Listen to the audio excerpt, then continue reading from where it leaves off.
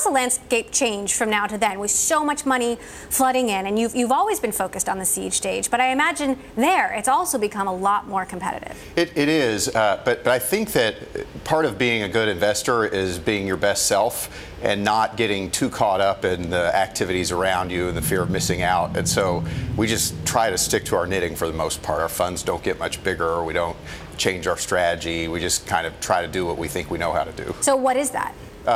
Investing crazy early and risky in the best founders in the world before the world believes in them, and be co-conspirators more than investors, and help them overcome the obstacles and barriers that sometimes a stubborn world will put in front of them. Now, in a recent piece in Fortune, you wrote, the global startup culture needs to grow up. We don't need disruptors, disintermediaries, programmers, thanks for that, robots that eat jobs, or tech that eats anything at all. How is that shaping your thesis? Well, so I believe that entrepreneurship is fundamentally an act of love and creation, more than it's an act of disruption. And so when Logan and John started Lyft, they didn't say death to taxis. It was about ride sharing would be awesome.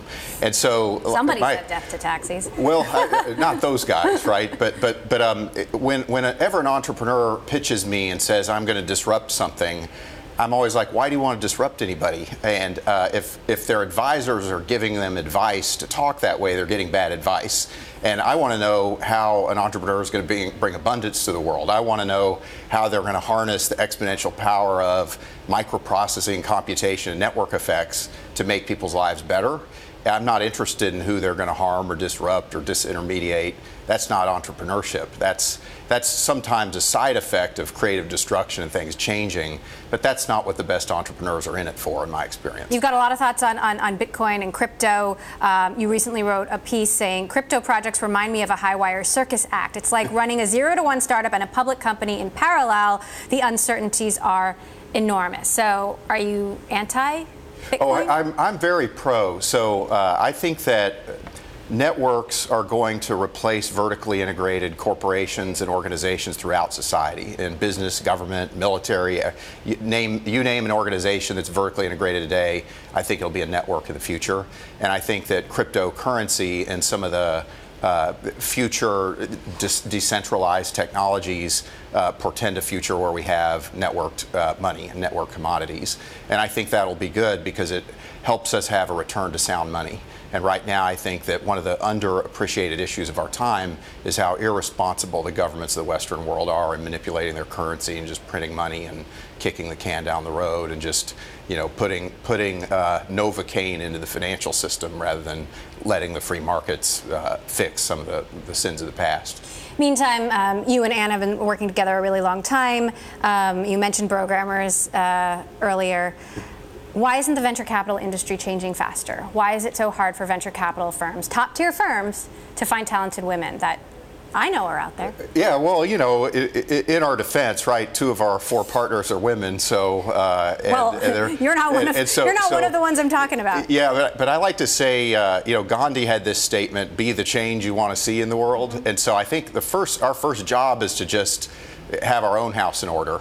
And then Ann is doing a lot of work with All Raise and trying to help women help each other get ahead in Silicon Valley, but also sort of enfranchise men and helping them as well. Okay, but what about everybody else? Why is it taking them so long? Oh, I just think that change takes longer than we'd like, and I think we all try to do the best we can to be part of the solution to that. But I can't. It's hard for me to tell other people how they should do their job and run their business, right? I try the best I can to work with our team to do our job well, and then just try to be a positive force on the rest of it. So we talked a little bit about what's hot, what's not. What's overhyped? Well, it's funny. I don't quite look at it that way all the time. So I think that spotting great startups is like spotting a bird in the Galapagos Islands that nobody's ever seen before. And so to me, venture capital is more like bird spotting than trend watching. Yeah. And so people thought social networking was over when Friendster and Tribe and some of these weren't working out, and MySpace, and next thing you know, there's Facebook. And so if Peter Thiel had thought social networking is overhyped, he wouldn't have had, his mind wouldn't have been prepared for the insight to invest in Facebook. So for me, it's one company at a time, one founder at a time. All right, Mike Maples, managing. Yeah, Go ahead. Maybe one thing, fake growth. So I think some companies are raising too much money relative to the value they create, but that's not one sector. Is there a bubble that's going to pop quickly? I don't think so. I think it's going to be more that some companies are going to face their day of reckoning because they've engaged in fake growth and hidden it for a long time.